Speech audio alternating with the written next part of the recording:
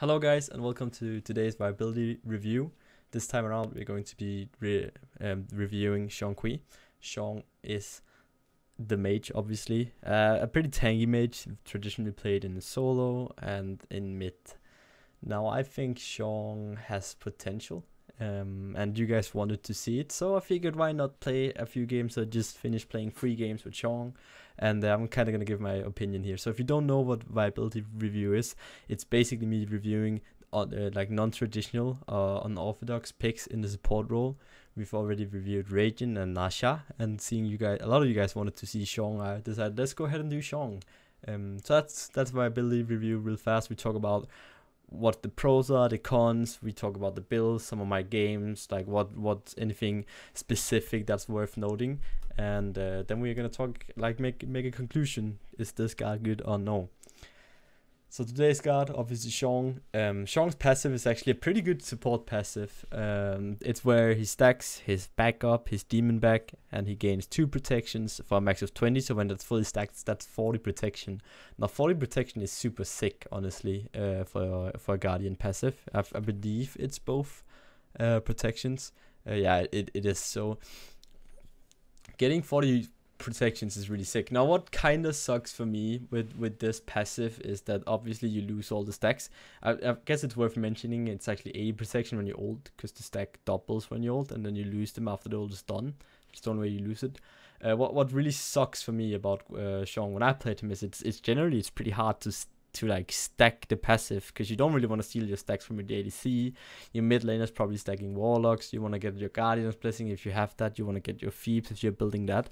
So it's really hard to find somewhere to stack it without screwing something else up. So I think that's a really big downside. There's no like, okay, I can just take this because I'm solo, I'm mid, and I don't give a shit if my support is gonna get any last hits or whatever, because he doesn't want that. But when you're a support, you can't really do that.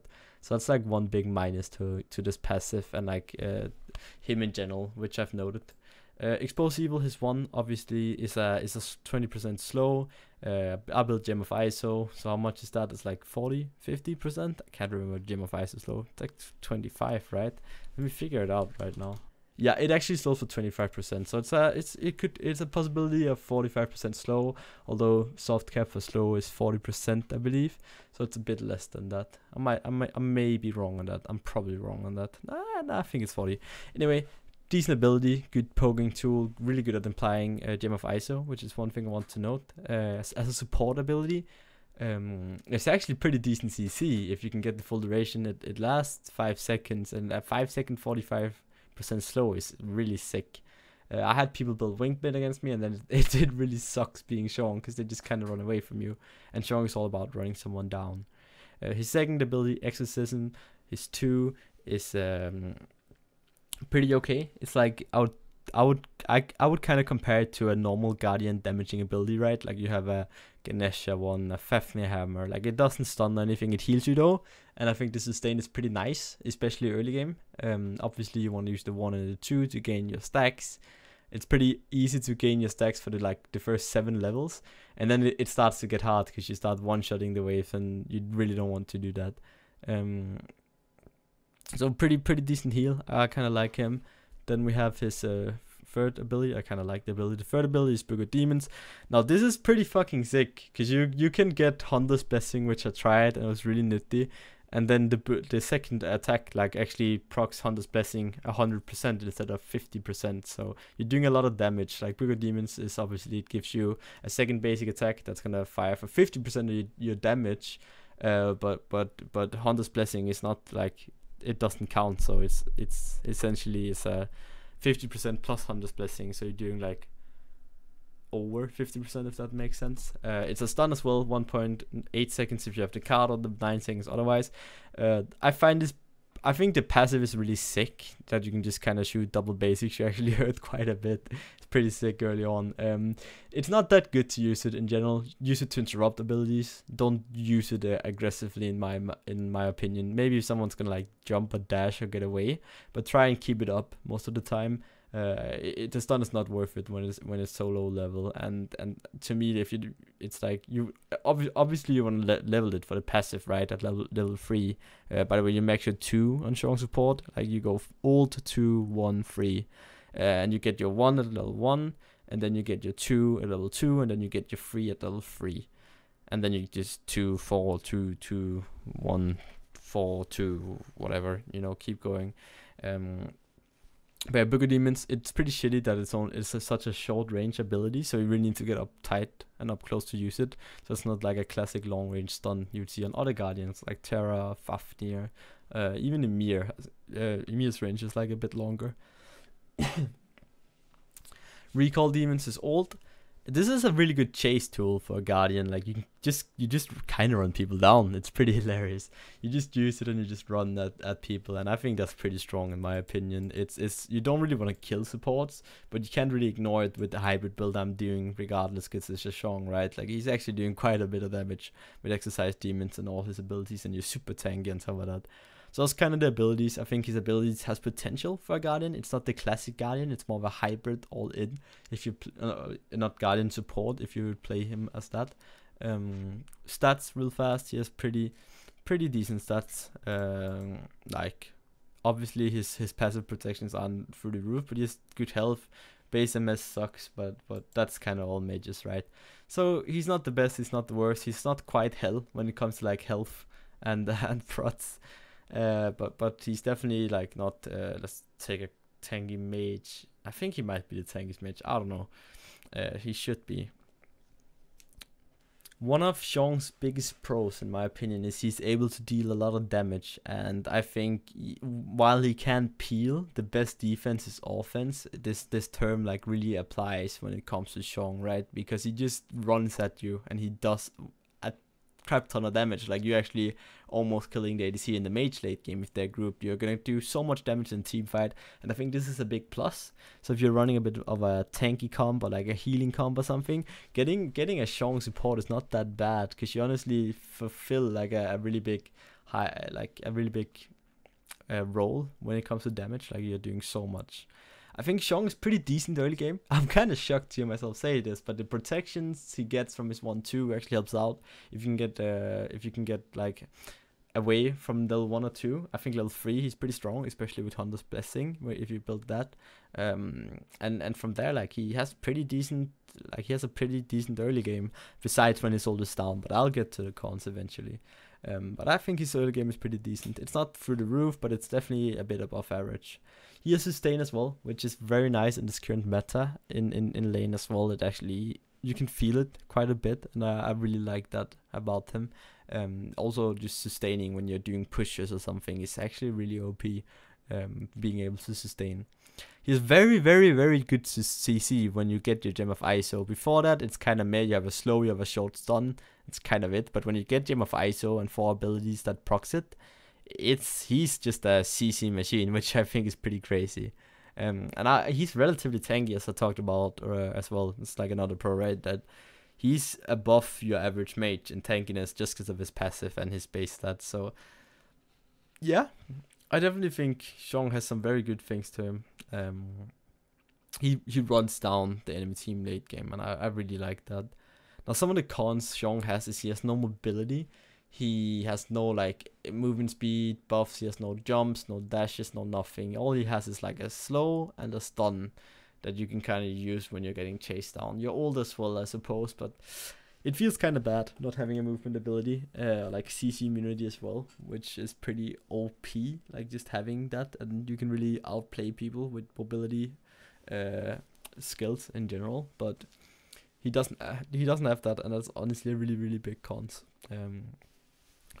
As I kind of touched on it earlier, he's pretty shitty without his ult. I'm having a bad language for this. I'm sorry. He's pretty bad without his ult, right? Like once you use that, it's kind of like this one-trick pony mentality. Sure, he's not the worst with only his 3 abilities, but he doesn't really do anything. If you get me, like he needs his ult to be relevant, especially like early game and very late game. I think somewhere in the mid game you're probably okay without your ult. Like you can still just take poke trades and stuff, but early game it really matters if you want to fight, and late game it really matters because if you don't have it, they know you're just gonna get run down.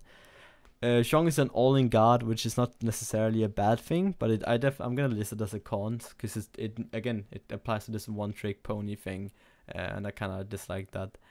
And And I already mentioned this, but like he's another concept. He's so up close, right? You really need to be in someone's face, and with the general amount of CC, like crown control reduction and movement speed abilities, like movement abilities in general in Smite on carries specifically, it's very hard to run someone down. Like they need to try and punch you,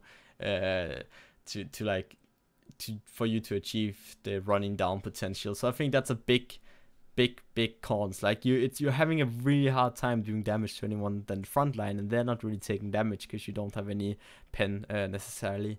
So he has super high potential, but in general you just kind of find yourself ending up in a really weird spot where you're ulting the front line, which I think is a big con. So I want to talk a bit about builds, my experience playing him now for 3 games. I definitely think Hunter's Blessing is the way to go. I tried Hunter's Blessing, I tried Guardian's Blessing, I tried Mage's Blessing. Mage's Blessing felt pretty bad. Now I did feed my brains out in that game. But like Guardian's Blessing is always safe, it's never bad. But I really felt like Hunter's Blessing is sick. Again, it works on his main basic attack and the other one. And it really allows you to get pressure, and you actually do a lot of damage with that. So I can really get behind the whole Hunter's Blessing. I think it makes him good early, which could be like a really big con for him. When it comes to the boots, I tried cooldown boots and it felt horrible. You definitely want Teleras, right? I already mentioned he has very low mobility. He has no mobility at all. So getting that 25% movement speed, not only for running people down, but for running away yourself is crucial. So that's definitely how you want to go. Now from here, you can go like kind of down 3 paths. You can go straight into Gem of ISO and like Spear of the Magus, which I tried. It didn't feel that well good. I was getting farmed in that game, but it felt super squishy in general. I would say try not to do that. You can go hybrid, where you go for like a tank item into Gem of ISO, or you could go Gem of ISO tank item, and then you can go full defense, which would be like tank item. Tank items could be Sovereignty, Dead Emperors, Voidstone, Hard Ward. I wouldn't recommend going to the Thieves and Zhong just because it feels so bad. You want to get your passive stacked, and then you want to get Thieves stacked, and it just I felt horrible when I had to stack Thebes and my passive in the game I played with Thebes.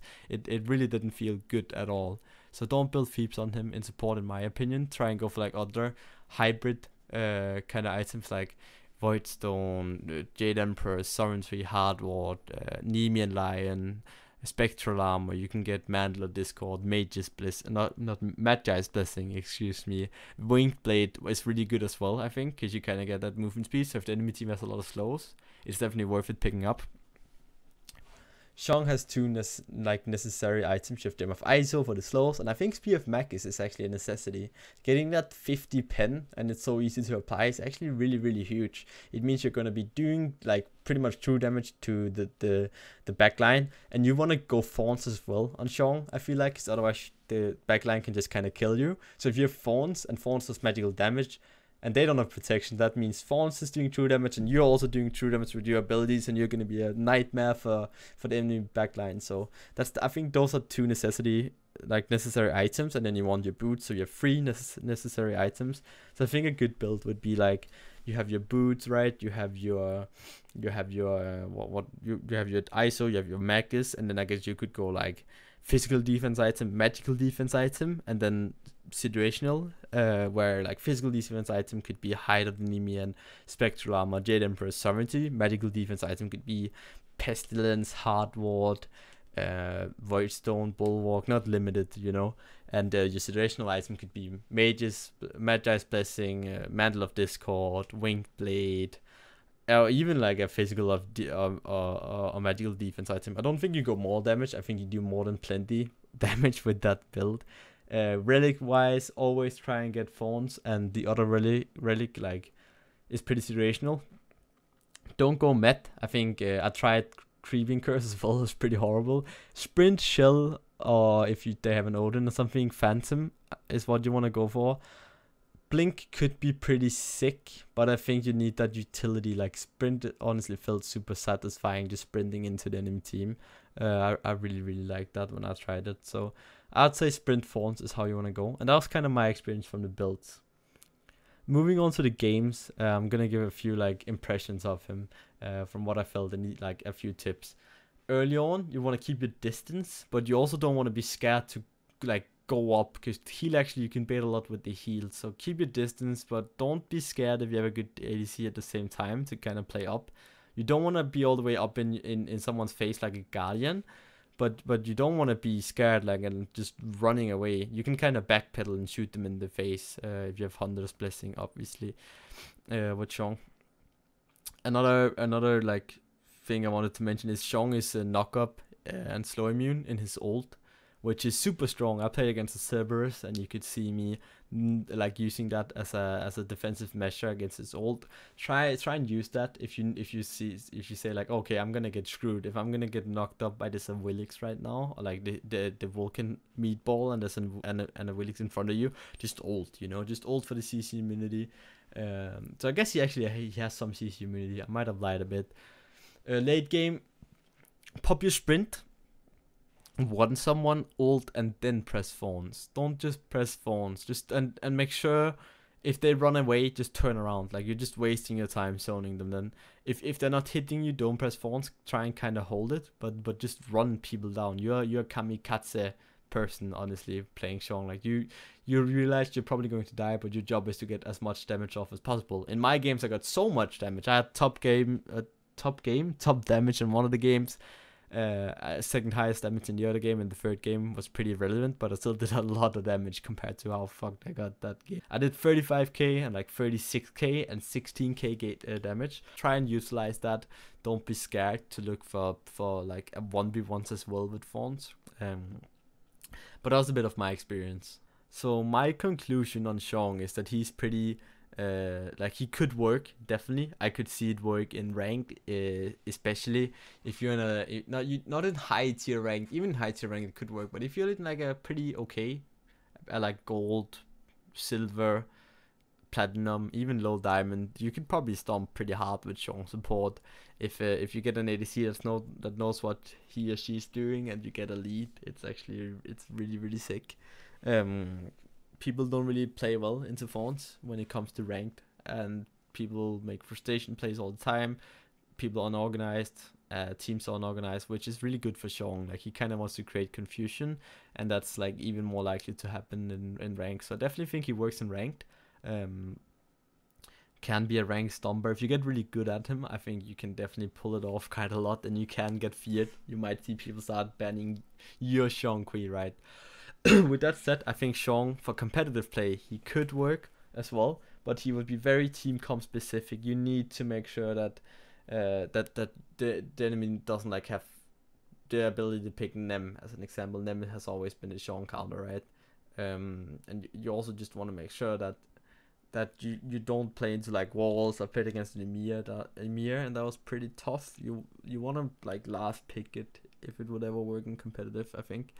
And it would also be very team specific. As an example, I don't think a team like Dignitas could pull it off, but someone like the old Elevate could definitely pull it off. So yeah, competitive viability, not really. It could work if it's a certain team, but I definitely feel like he felt pretty good. I play casuals when I do these viability reviews, but it wasn't that horrible, people, honestly. And it felt okay. Like, I've seen some of the names before, and I think I did fairly well for like, that was one of my first Zhong's game in a while, and it felt good, felt good just running down people. Try it in ranked, honestly. Give it a shot.